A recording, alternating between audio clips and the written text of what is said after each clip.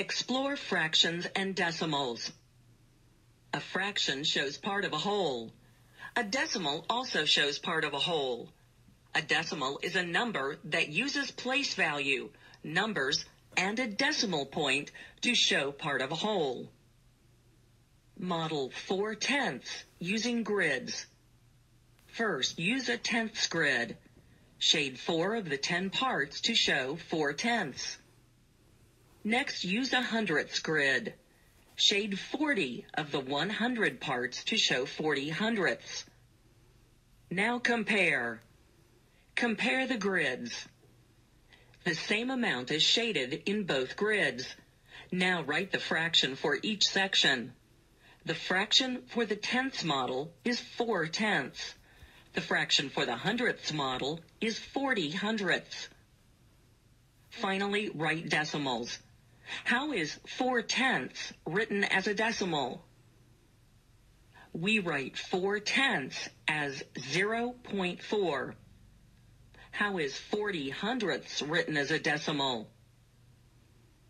We write 40 hundredths as 0.40.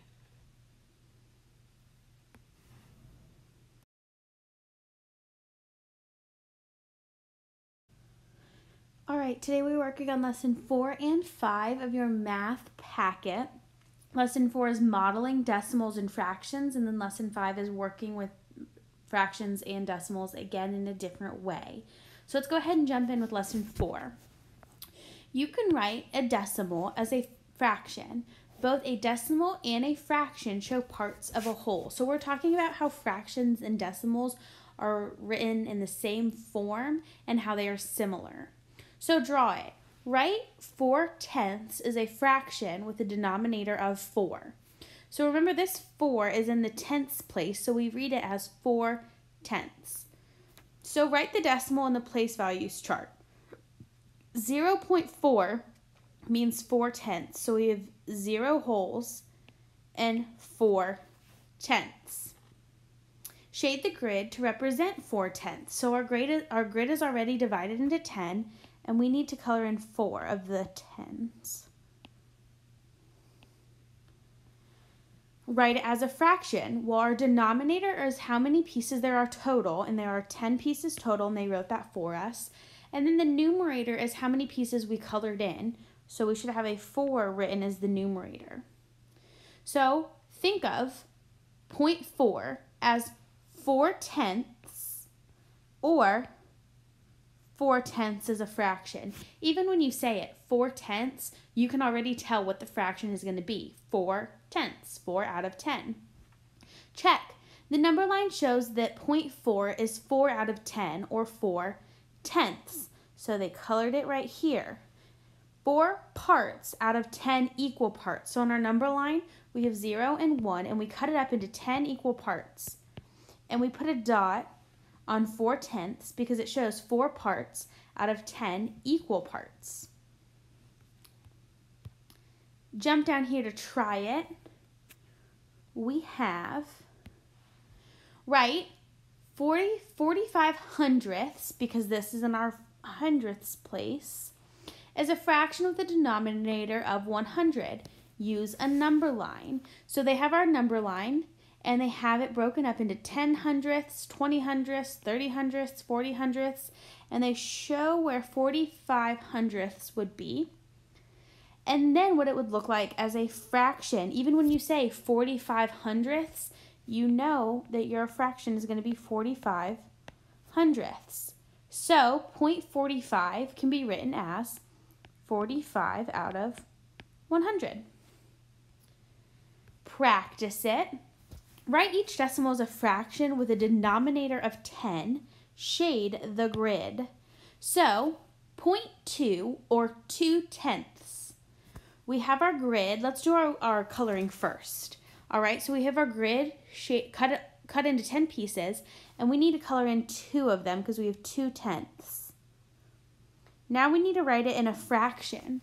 Well, our denominator for all of these is going to be 10, and our numerator is how many pieces we colored in. So for this, it is 2. For this one, we're coloring 7 pieces in. our denominator is 10, and our numerator is how many pieces we colored in, so it should be 7. 7/10. This is 7/10. This is 7/10. They are equal. Or 0.7 and 7/10 are equal. There are a couple different ways you could read that. 0.3 or 3/10. It's in the tenths place, so our denominator is going to be 10, and our numerator is 3. And when we color it in, we color in 3. So you decide if you want to do the fraction first and then the coloring, or the coloring first and then the fraction. It is up to you. Number 8, 5/10. Well, even when you say 5/10, you know what your fraction is going to look like. 5/10. All right, our 5 is in the tenths place, so it's 5 equal parts of 10. And now we need to color in 5/10.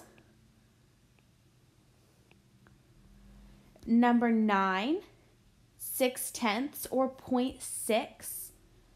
We have our 10 on the bottom and our 6 as the numerator, and we'll color in 6 pieces. 1/10 or 0.1. We're going to color in one of our tenths. Now our denominator tells us how many pieces there are total, which is 10, and our numerator tells us how many we've colored in, which is 1.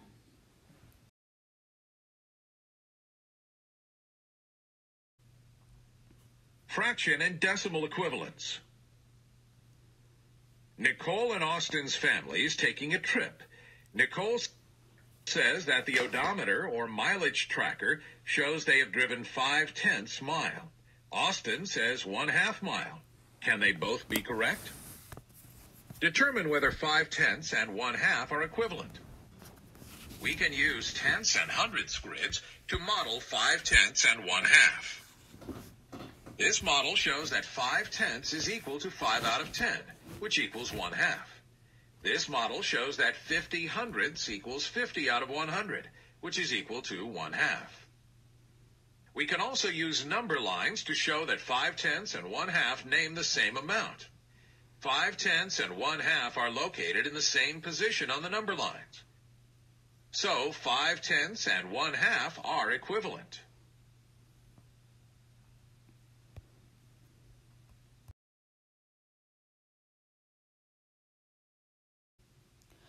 All right, lesson 5 is very, very, very similar to lesson 4. So we're going to jump right in. Decimals and fractions can show equivalent amounts, which means they can show same amounts. Equivalent means same. You can write equivalent fractions, and you can also write fractions as decimals. So this is just like what we did in lesson 4. We're just thinking about it a little bit different. Example 1. Kara travels 7/10 mile from her bus stop to the next stop. Write 7/10 as a fraction with a denominator of 100, then write the fraction as a decimal. So use a model to show 7/10. So step 1, write 7/10 as a fraction with a denominator of 100. So shade 7/10 of the tens grid. So we're going to color in 7.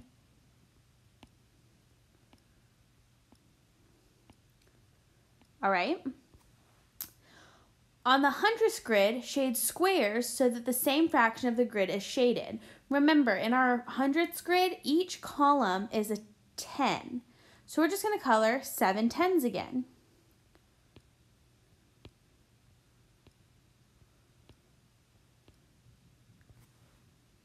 How many squares did you shade on the hundredth grid? Well, if you count by tens, you have 10, 20, 30, 40, 50, 60, 70. So we colored in 70. The decimal model shows that 7/10 is equivalent to 70 100ths. All right, they're the same amount colored in, except here we colored in 70 100ths, and here we colored in 7/10. Step 2, write the fraction as a decimal. Think of 7/10 as 7/10. So 7/10 equals 0.7 because we need a 7 in the tens place. So 7/10 can be written as 70 100ths and 0.7. Let's jump down to example 2. turn my marker on. Write 9/10 as an equivalent fraction with a denominator of 100 and as a decimal. Use a model to show 9/10. So step 1, write 9/10 as a fraction with a denominator of 100. The first thing we need to do is color in 9/10.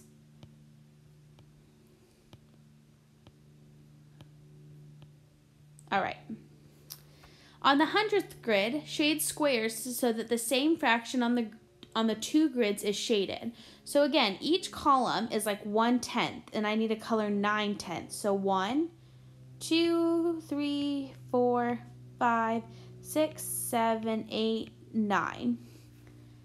How many squares did you shade on the 100th grid, which is this one down here because it's cut into 100 pieces? We'll skip count by 10. 10, 20, 30, 40, 50, 60, 70, 80, 90. The decimal model shows that 9/10 is equivalent to 90/100th. We have the same amount colored in on both, except one is cut into tenths, the other is cut into 100ths. Write the fraction as a decimal. Think of 9/10 as 9/10. So 9/10 you need to have, if you have your place value chart, you have your ones, and then that decimal, and then your tenths. So you'd have no holes, and you'd have a 9 in the tenths place. So 9/10 can be written as 90/100ths and 0.9.